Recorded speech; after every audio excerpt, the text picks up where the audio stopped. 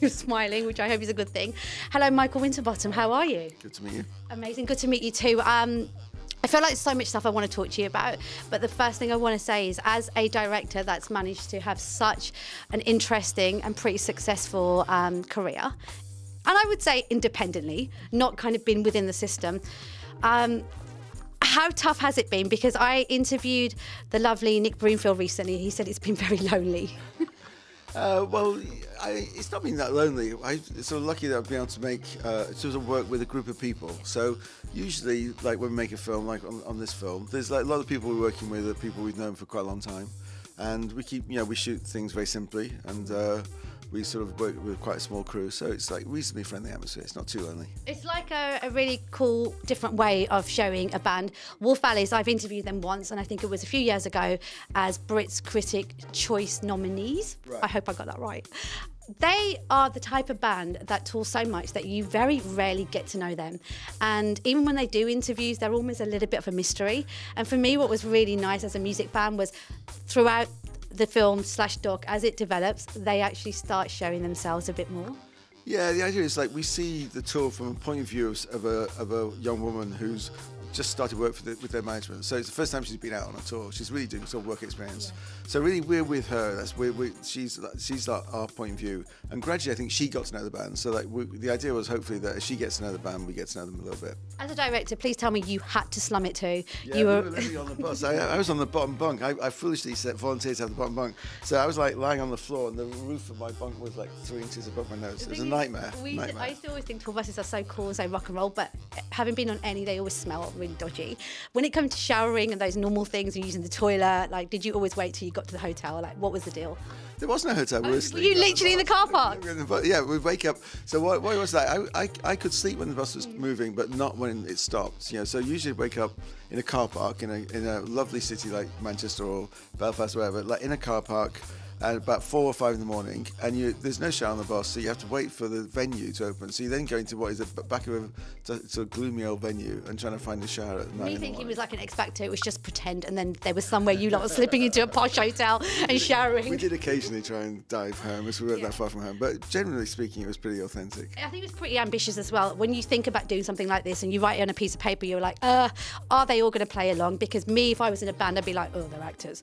But somehow everyone forgot there's actors, there's actually a real band, and it felt like it just became almost real. Yeah, I mean, the idea of the actors is that we, we can be with them in moments which are private. When they're by themselves, when they're becoming friends, when they're making love, whatever.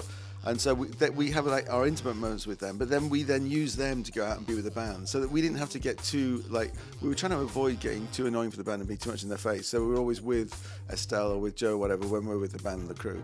And yeah, I think, I mean, even with the actors, we told them basically they had to like work as though they were part of the crew. So they had the whole tour, which was like 3.5 weeks. They were having to really just be members of the crew and get on with it, and then we filmed them as well. And I know it was a lot of, I think a lot of stuff was spontaneous too, and there was no like real thick sort of structure, but you did have a few different things. Was there anything that went completely nuts and you were like, we can't leave that in, guys? No, I mean, obviously we shot a lot. So we shot like 16 gigs, and so we obviously you have a load of material you don't use.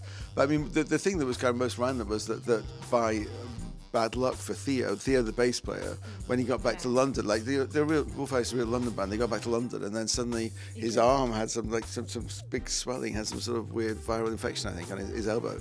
So then suddenly there was like a whole change of bass player for the concert at the end. Part of me felt really sorry for him, because there was a bit when he gets in the car outside, he didn't even get an Addison Lee, like it was like somebody picked his mum. Okay, his mum picks him up. There's crowd there, and no one's really identified it's him, and he's getting in. I'm like, guys, it's him from the band. Why are none of you cheering? And then he just sort of drives off. I know, it's a very sad moment.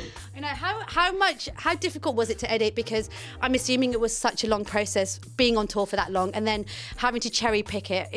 It was a long watch, which I didn't mind, but I did feel in my mind, I bet this was really difficult to edit. I mean, the thing is that when we started the idea, we'd met with band ages ago. It'd been times about their life, and they were always on tour. And there's one strand seems to be very romantic and exciting. You're a young band. You wanted this all your life. You got thousands of fans who really love you everywhere you go. So part of that was, like I said, but also part of it seemed like it'd be really hard work. And then filming the tour as well, you're incredibly aware that it is incredibly hard work. And we were from the point of view of the crew. It's like they're having to get up kind of early in the morning, get all the gear in. They've got to do the sound check. They've got the concert itself. Then they've got to clear it out, and then they travel. So that I wanted to capture something of that. And for me, like part of the thing which is most like absent in the film away, but we tried to kind of refer to it, is that whether you like living in this bubble of the boss or not, you're away from your home, you're away from your family, you're away from your friends. And I wanted to have that sense of that is tricky.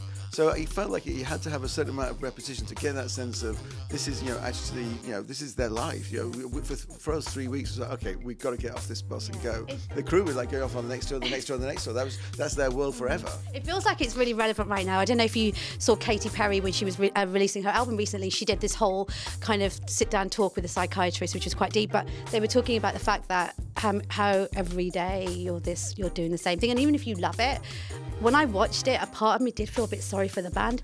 I know they love their jobs and stuff, but every day you're performing the same set. Yeah, it's a different crowd, the same set, going and showering, going in the bars, and there's a level of like, everyone always says they're so lucky, but you forget that it's still quite mundane. Did you ever feel like that when you were going through the journey with them, seeing that it's like a fixed routine almost? No, it's very hard. And I imagined as well, naively, that they have one advantage of the buses, that they would live their life on the bus. They'd be their home from home. But actually what they tend to do is, like, as soon as they wake up, they go into the dressing room. So actually they're living their life in a kind of anonymous room like this, at the back of a kind of smelly old sort of hall. That's not a kind of glamorous place to be. But obviously the band have that 1 hour. I think Joel, the drummer, says that they live for that 1 hour. That's it, and all the other 23 hours are all focused for that moment of excitement. And of course, if you've been playing music together for a few years, then suddenly you have thousands of fans who sort of like worship you. It must be, that bit must be exciting. I mean, we all dream about being rock stars. You got to go and tour with rock stars. Was it everything you expected it to be? I know you had a camera too. But... Yeah, well, it was a lot harder than I thought it was going to be. Does that mean no more life on the road for you? Yeah, definitely never again. When I got off that bus, it was like, okay, thank God. Did you imagine doing? Weird, like, I felt like I was still travelling even when I got off the bus. And do you feel like it was because you spent so much time together? Was there a sense of community? Did you all feel attached to each other? And when you've seen each other since, I wondered how the band would feel watching back the footage, because the sex scenes. I was like, they didn't see all this going on, obviously. Yeah. So when they watched it back and you all had a screening, what was everyone's reactions to all the scenes that they perhaps weren't a part of? I think we showed it at the London Film Festival last year, and so the band were there and their friends and that. So I think they liked it. Yeah, look. I mean, I hope they like it, because I think they're a great band, and I think the film shows that as a live band, they're a really great band. And I hope, like in 20 years' time, they'll look back on that and be really glad there is that record of them, because I think we were looking for a band that's like a reasonably young and we just started out. They just have one album, so there's still that kind of sense that it's exciting. And what's great, I think, for a band like Wolf Alice is they have these thousands of fans, but at the same time, they're like, when they're on the ferry, they're just like sleeping rough on the ferry, or when they go out to the pub, they're not insulated from their fans in the way that if you become hugely successful, your kind of world becomes separate. They're still like, in a way, they're very, the gap between them and their fans is tiny, so that is, I think that's probably the most exciting moment for a band, the most enjoyable moment. The other thing I wanted to ask you to end with is you kind of do a lot of different things. And normally, like, a lot of people seem to sit in the boxes that they're given or they start off with. Where does that come from? How come you're so brave and so fearless when it comes to doing what the hell you want to do? I just try and make films that I'm interested in. So if you've done a film, like for instance, you've done a film with a band, touring around a band, you don't want to do the next film like that. You want to do something different. So for me, I'm lucky I've had the chance to make quite a lot of films. And it's like, if we're doing something serious on one film, then it's usually quite attractive to try and do something which is more fun than the next one. And any advice for up-and-coming directors? I met a whole load at Sundance London, and I had no idea they were still trying to get distribution for their films at that point.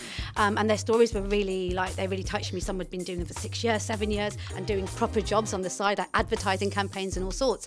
A lot of people want to do this. I know it's a lot of hard work. Any advice you would give to budding up-and-coming directors? I mean, I think filmmaking is becoming more like music in a way. It used to be that with film you had to go and get even for your first film you had to go and get £1 million or whatever. So you had to go to financiers and get money before you could start the idea. I think now obviously it's much more possible with modern technology that you can go off and have a go. So it's a bit like with bands where you're gonna have to kind of make loads of films. Like bands, work for like 10 years or whatever before they get their breakout kind of moment. I think it's gonna be the same with filmmakers. So all you can do is, like, if you have something you want to, I think the thing is, like, make sure you're telling a story you want to tell, or make a film that you want to make. and then go out and have a go and do it. Amazing. Lovely to meet you. Congratulations with the film. I would love you to do it with someone like Mariah Carey, because I feel like it'd really challenge you. Could you consider it? I think at one point our bus was parked in the car park next to Adele's bus. It's like, okay, maybe we should have been on that bus. Yeah, that would be awesome as well. But no, lovely to meet you, and congratulations with the movie. Thanks very much. Thank you.